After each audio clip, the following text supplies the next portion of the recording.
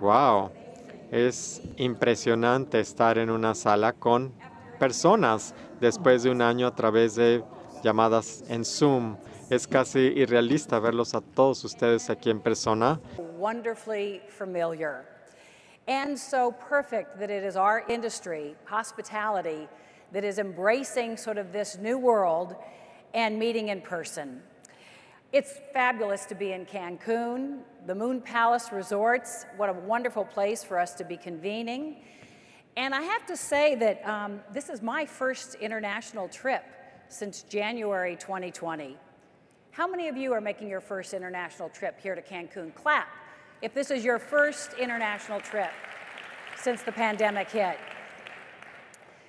I have to say I felt a little bit rusty. You know, I had to go find my passport, look for it in the drawer, because I hadn't pulled it out in more than a year. And then all the new technology, you know, uploading COVID test results, signing up for things with technology that we'd never used before, all the safety protocols, and then arriving at airports where they are so much busier than they were 6 months ago, even 3 months ago.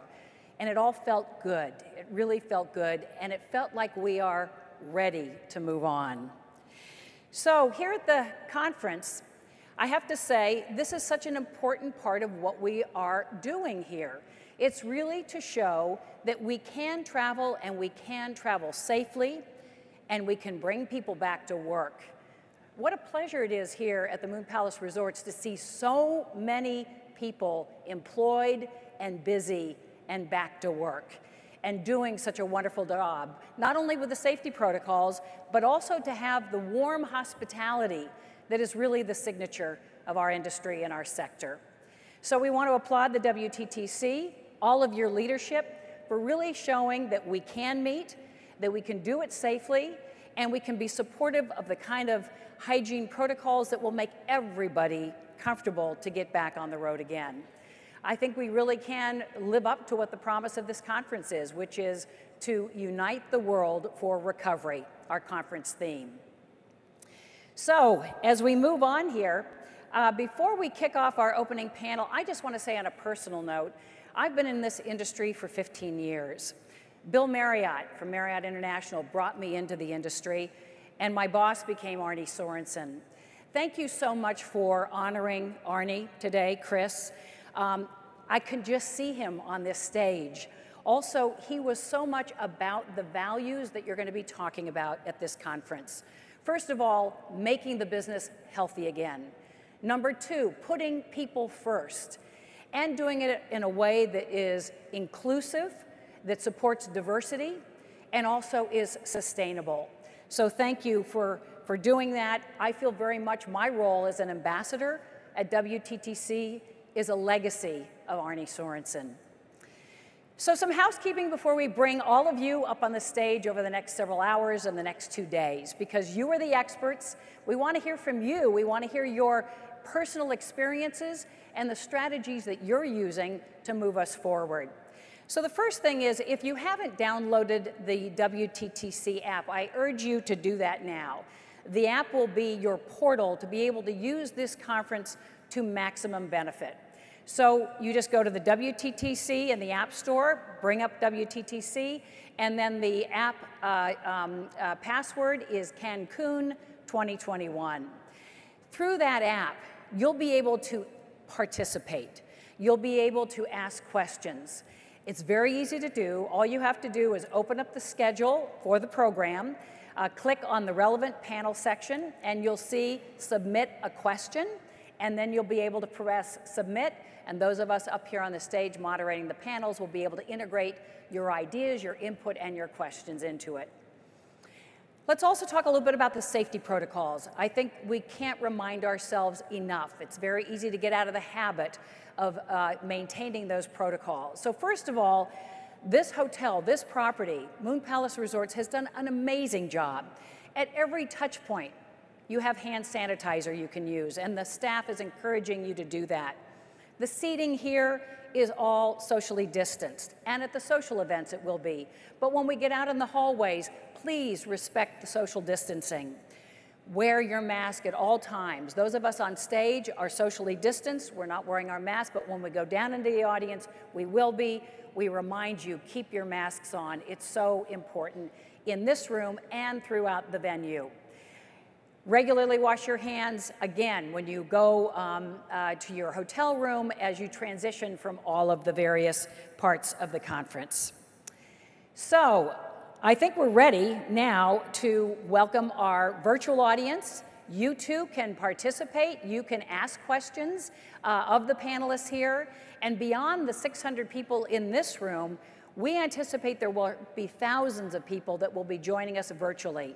For all of you, the important thing to know is that you can actually access all the content of this conference, not only over these 2 days, but beyond. We have a WTTC virtual platform. The content is also accessible on YouTube and eTurbo News. And all of the sessions can be streamed or will be streamed to the WTTC virtual platform. You can catch up later with video on demand. We also have all these sessions in multiple languages, not only English, but Spanish, Mandarin, and Japanese. And the platform will be available for 1 month after the summit, for all of you here in the room. We even have some simultaneous content going on, and we'll tell you more about that later.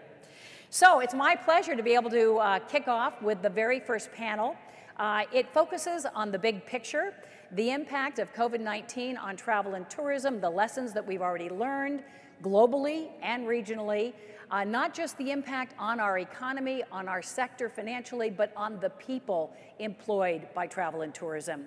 Because really we have to remember, this has been an economic crisis, 17 times greater than the last financial crisis we went through. It's been a health crisis, but ultimately it has been a human crisis. So the first panel is entitled COVID-19 from Start to Present. It'll bring together a diverse and wonderful cast of speakers to consider how far we've come since January of 2020, what we've learned since the pandemic hit, how we can accelerate the recovery of the sector. And so I would love to bring our panelists up to the stage right now. Let me welcome them. We have Arnold, who is the President and Chief Executive Officer of Carnival Corporation and our incoming Chairman of WTTC. Great to have you on the panel. Greg O'Hara, who's the founder and managing partner of Certares. We have Rita Marques, the Secretary of State of Tourism of Portugal. We have Jose Reynosos de Val, the Executive Vice President and Chief Revenue Officer of Telmex. And we have Matthew Upchurch, the Chairman and Chief Executive Officer of Virtuosa. Thank you, and please give them a round of applause as they join us up here today.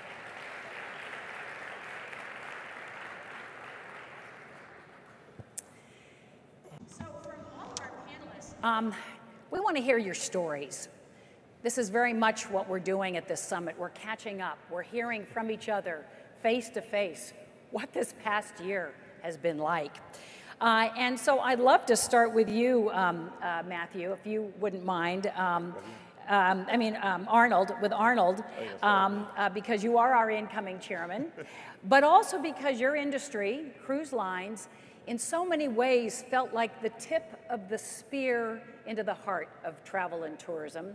When we heard of some of those first stories anecdotally of people emerging from Asia and other places, getting sick, having the virus, cruise ships being quarantined.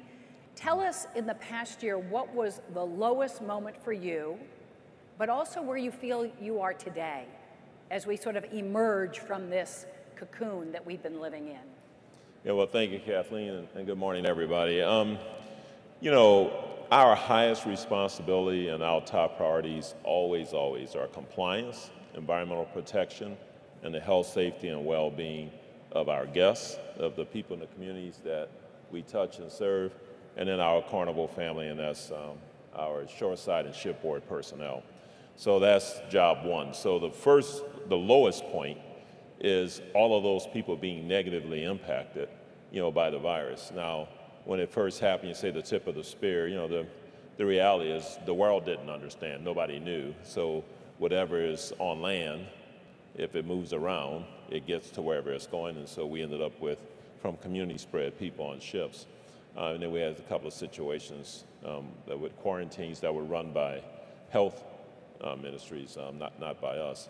But in any event, you know, that's the lowest point, is the impact on everyone, and not just our people, but the guests, all of our partners, all the small businesses and individuals that are dependent on the cruise industry for their livelihood. So that's the low point, and then those that actually, obviously, suffered health results from the virus. On the other hand, what was phenomenal and encouraging was the human spirit. So the guests, their outpouring of love and affection and support for our crew and our shoreside personnel. All of our partners, we had to pause operations. We have been paused since March. So we've had zero revenue since March, with a burn rate that continues because we have to keep the ship sailing. You can't park a ship. If you park the ship, you have to scrap it. You know, mold is set and everything else set up, so you have to keep operating the ships with no guests and no revenue. So the human spirit of all those that support, and then the human spirit of our people. We had to repatriate 90,000 crew members home when the borders were closed, no airlines were flying, et cetera. We had to, in a period of months, repatriate 250,000 guests home. And so that's been the most remarkable thing. And the future is very bright. We all know that, and we are now sailing again in Germany and Italy and a few other places. 6 of our 9 brands will be sailing in June and July, a few ships at a time, but it's a start. And we continue to work on things in the U.S. as well to be able to service the Caribbean. That's great. Rita, let me ask you, as a country, sort of what was the lowest moment in the past year for you, and where do you see yourself on this transition to sort of a brighter future? You know, as a government, in the government side, we are always very attentive to the deaths, so the numbers. And so sometimes we wanted to open up and push for the industry, for the sector. But, you know, the numbers were alerting us that it was not the right timing. And so this was our first priority, to keep our society alive, or, you know, to fight against the virus, taking into account the resources, the limited resources we do have in the national health systems, because it's never enough, you know. No matter how much resource you have, they are not going to be enough to fight this virus. So I think this was the toughest part of the equation. About the future, well, I'm optimistic as well. The problem is that we know that the future is going to be bright. We just don't know when it's going to happen. Because, you know, I remember last year in March 2020, when we first met, we put together a crisis cabinet, and we were discussing how to save Easter 2020. And so this pandemic has been very strong, it's true. But, you know, the timing is also, it's very, very long. And it's keeping us, you know, in this expectation to know when are we starting. We see some light in the end of the tunnel, but we still have to, you know, step by step, trying to get there. And it's never the right timing to get there. Matthew, let me ask you, was there a moment where you said, oh, I didn't think it could get worse, and it did? Well, it's actually very hard to pick a particular low moment, because it's like riding a roller coaster you can't get off of. So I think one of the things it's been is just the continuous process of dealing with uncertainty and getting to the next level. I will say that one of the things that people that are not in our industry, I remember in April, after the 30% drop in March, people outside the industry said, I asked them, how much lower do you think we went in April? And people said, well, another 30, 40%. I said, try 130. And people that are not in this industry said, how can you be less than 100%? It's called refunds. And it means you had to actually work as hard to repatriate, to take care of the clients during that piece of it. So that was, those are the low moments. And then, of course, we had several peaks. The adrenaline of taking care of the clients at the beginning of it, then the economic realities, and thank goodness, as WTTC has acknowledged, a number of schemes around the world did actually acknowledge the plight of large sectors of our industry, and that helped, but we didn't know when and how, and it varies around the world. And now what's interesting is, the high point has been that every disruption for the global travel advisors and our partners has actually helped our profession. And I think the one good thing is the outpouring of care from our clients, the connection with our partners and the way we collaborated. The spirit of collaboration amongst our network was a high point, better than ever. And I think what Gloria said was absolutely important, which is I've never seen the government and private sector worked as well. Advocacy became a huge part of it. But I will tell you right now, as we speak, it definitely is feast or famine right now. Because in every single place where people can travel, literally they can't keep up with demand. So nothing changes human behavior like taking something away that you took for granted. And this whole thing about connection, my favorite line has always been, because ultimately you can't take the human out of humanity. That's right. Jose, tell us your experience, what, the lowest moment, if you can remember that, and sort of where you see yourself at this point in terms of your optimism. I think that in the telecom and IT industry, there has not been a lowest point. We have been working harder than ever. In America Mobile, we serve 24 countries. In Europe, Latin America, we serve from Kiev or Austria, Vienna, to Punta del Este, Los Cabos, Cancun. And I think that we are proud to serve most of the markets in the industry in Latin America. And it has been a tremendous time, because we have been working with the industry, trying to find ways to serve better with omni-channel solutions that needed to be placed on time very fast. We also need to convey with the industry in trying to keep up the technology while having this slowdown in the economy.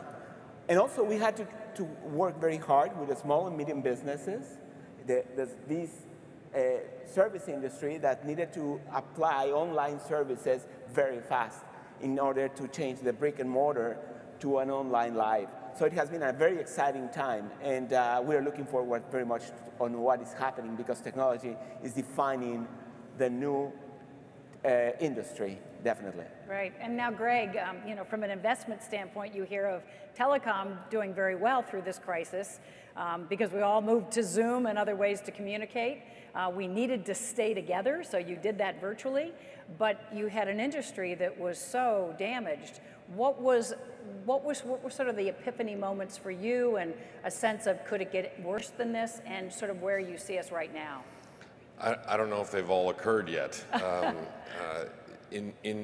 I would say the low point for, as Arnold said, and I think Matthew said, we didn't think this was going to last very long initially. We'd seen SARS and we'd seen other viral infections, and they had lasted a series of a few months. This is the only period that I can think of where the travel industry hasn't rebounded entirely inside of 6 months after a crisis. So I'd say the first few months was, this is going to dissipate, this is going to dissipate. And the low point for us, I would say, was realizing that this was not going to dissipate. We were going to be in this for a long time. And then the two things, since you based it on financials, I think there were companies out there like Carnival and others who acted quickly to get liquidity that they required. It gave people confidence in their brand. It gave their employees confidence in the return. It wasn't easy, I'm sure, for any of us who had to go get liquidity right away to do that, but we were able to establish the companies that we'd already invested in with adequate liquidity to last through what we thought would be a protracted crisis. We all refer to this thing called travel, and it's really not a homogeneous industry. It's a heterogeneous industry, and different things will come back in different orders. So different businesses required different amounts of money. That said, it was also a tremendous opportunity for us because we were sitting on vast amounts of capital, and businesses required that capital. So whether it was TripAdvisor or G Adventures or Getaway or whatever it is, we were able to inject capital into those businesses quickly because we had been monitoring them beforehand. But I still think you'll see some things. You'll see some things to come. Path to recovery won't be smooth. It'll be bumpy for a lot of us. And as Chris said earlier on, it's going to require our time and attention to be able to help all of our stakeholders to recover in a way that that we can all hold our heads high. Not just our clients, not just the small businesses that rely on us, our employees, our investors, our capital partners, all those people are looking forward to our recovery. It's a big industry. It's the biggest one in the world. So we all have a tall order in front of us. Great. I want to do one lightning round with all of you, and then we're going to start taking some questions that are already coming in on the app. So just, Matthew, why don't we just start with you and go right across the panel. What are the barriers that you see right now still, either on an international, national, or regional basis, that are an impediment to recovery? Things that you would like to see change, lifted, adapted? Well, you're going to like me as a moderator, because I thought about it this morning. Just read the page and a half that WTTC put out. Risk assessment, right? The protocols, the safety, I mean, it's right there. I mean, it's very well done. If you haven't read it, read it. And I do think that as governments and places are figuring out, you know, the ability to act on those things, and I do think that some of those policies, not having the idea of focusing on the risk of the individual traveler, you know, huge news yesterday with the EU. I mean, that was a big move forward. So I think the risk assessment piece, the testing, the protocols of safety, it's right there. So read that document. Jose, some of the barriers that you see on a regional or even international level that you think are still impediments to the recovery? Yeah, definitely we look obviously at large destinations like Cancun or Los Cabos, but we also need and address the need of having local circuits of tourism around communities. And we need also to increase the capacity of them in terms of adopting technology and adopting these safety protocols that these small communities, these towns that we obviously would like to visit, would like to encourage their growth, need to be strengthened with. So there's a lot of work to be done in these small communities too. And if we're going to let people travel if they have vaccinations, we have to figure out what is that technology that allows them to safely upload it, actually get it, you know, communicate it to the proper authorities to be able to start this trip and this process. How about you? You know, what impediments do you see? You must have applauded the EU decision that is now going to allow vaccinated, you know, people to travel. Yes, we did. There is a very high barrier at this moment, and it's pretty much the following. World Health Organization identifies a set of activities of high risk, and one of them is still traveling. So all of us, you know, are saying that we have to articulate ourselves. Yes, we do. Governments have to articulate ourselves. But among us, we still have a huge barrier to overcome. And basically, it deals with the risk, the perception of the risk. And now, as you can imagine, in the pilot seat is the health authorities are in the pilot seat. And we have to have a clear message from the World Health Organization saying, okay, traveling does not bring any extra risk as long as you comply with the rules. And that's it. And we didn't get that message yet. So that's something, when the day comes, I guess that the barrier will be removed for sure.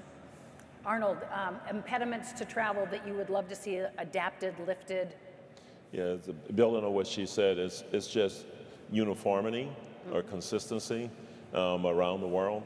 You have today governments with health ministries, transportation departments, tourism sectors, and they're all on the same page. And then across the countries, people aren't all on the same page, and that's what WTTC is trying to encourage, and that's, you know, the critical aspect of our private-public partnership. And that's what we need, science-based, uniform approach so people can travel safely in a frictionless way. Great. And Greg?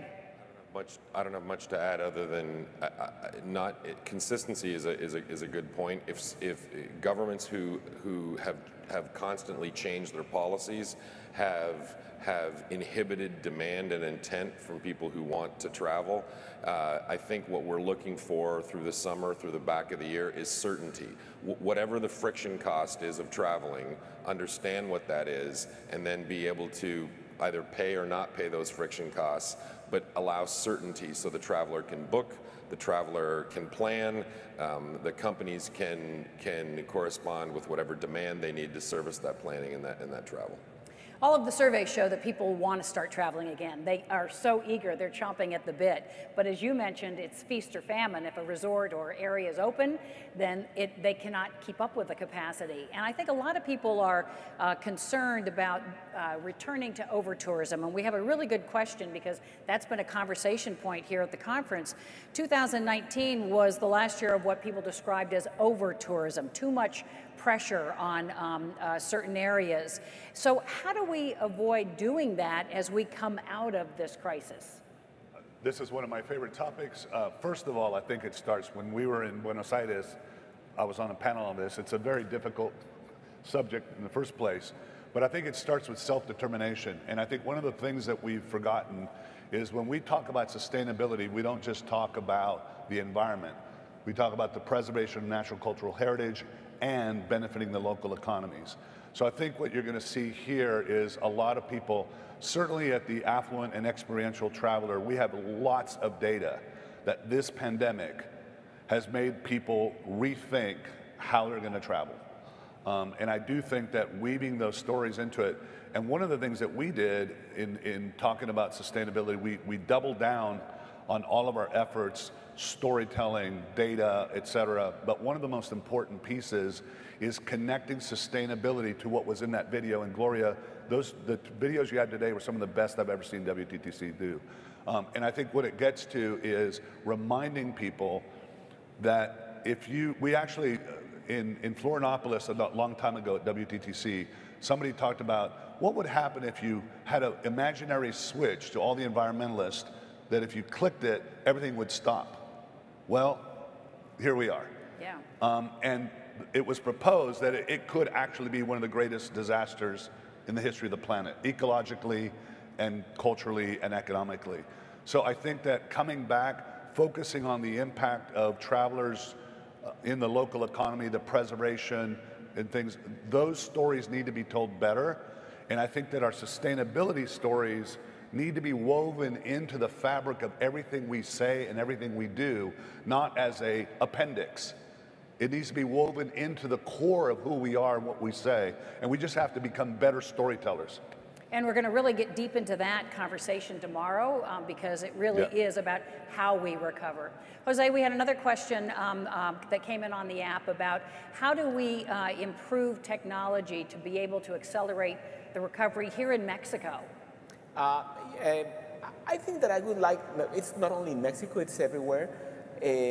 First, connectivity is something that needs to be addressed very fast. And basically, we are seeing a transition between all this connectivity that we have, the 5G networks getting into connection with Wi-Fi 6, the capacity that we have to take all this data and produce more and more intelligent offering. A more savvy guest is coming also, and we need to anticipate a little bit what is happening to them. And also thinking that when we go online, someone puts us a cookie and follow us everywhere.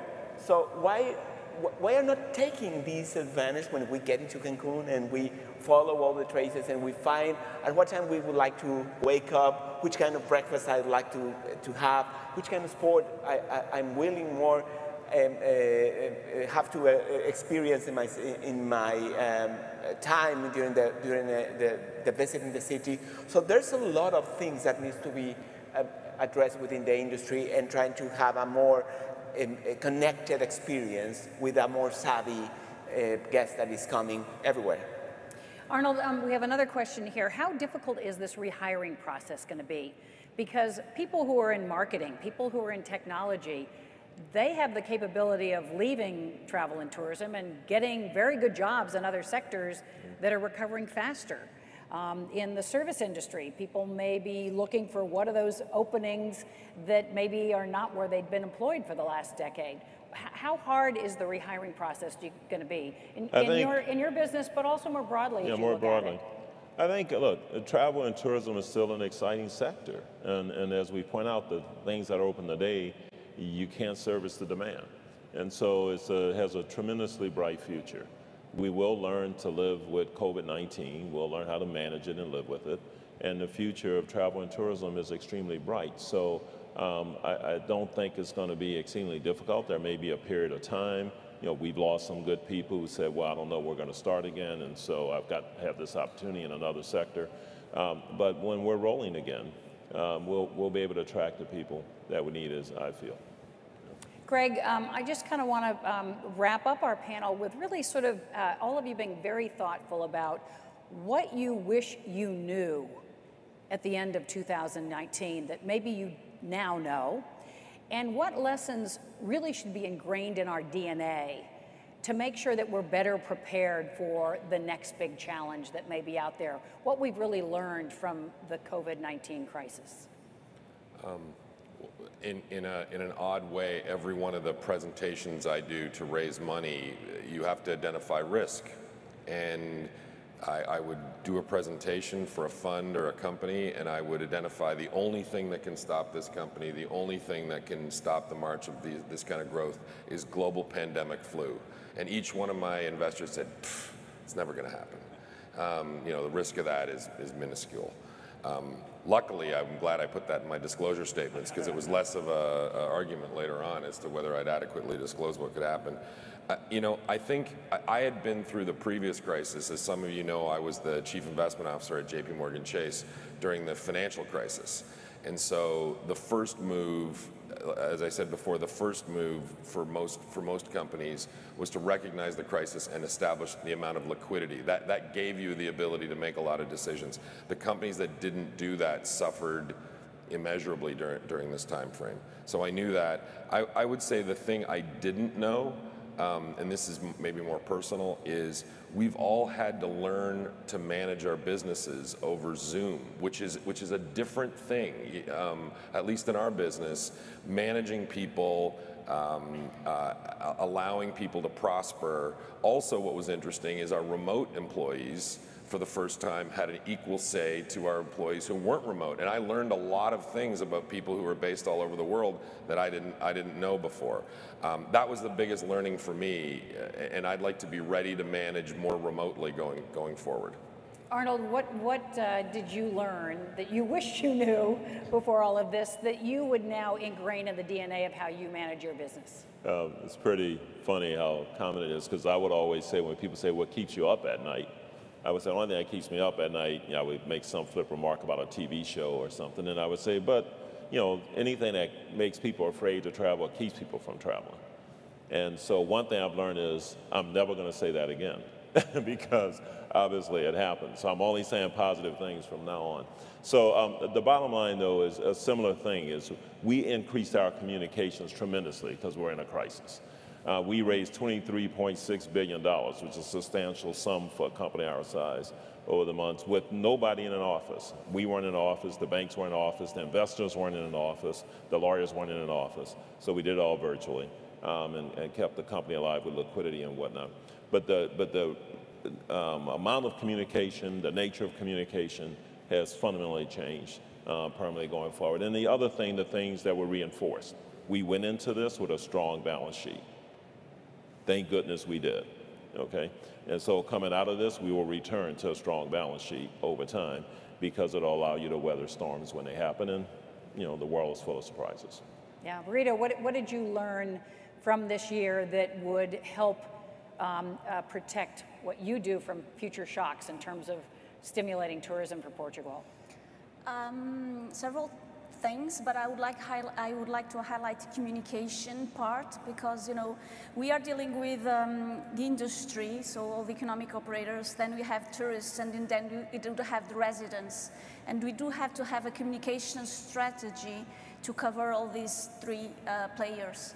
And this is something that should be easy to implement, but it's really not easy to execute.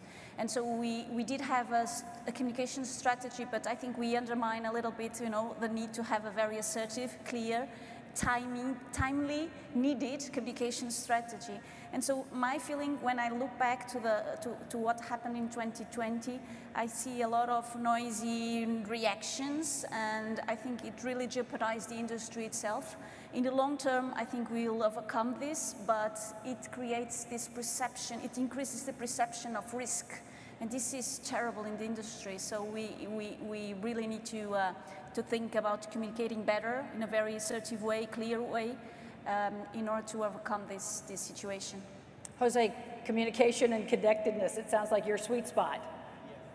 I think that we also need to make this communication more agile to add up what they were telling, to adopt agile in terms of leadership, this capacity to overcome in a timely manner to what is happening and to adapt fast is something that we just learned from this crisis. And there are going to be more crises to come, and we need to be very well prepared. And definitely we need to be more connected between each other, because from my perspective, we have a great risk in cybersecurity, in cyber threats in the future. So we need also to be prepared as industry on how to be reactive and be ready for those challenges that we are facing in an agile way. And Matthew, you have the last word here. What you wish you'd known, but what you now know that you would bake into your business's DNA to prevent from future shocks.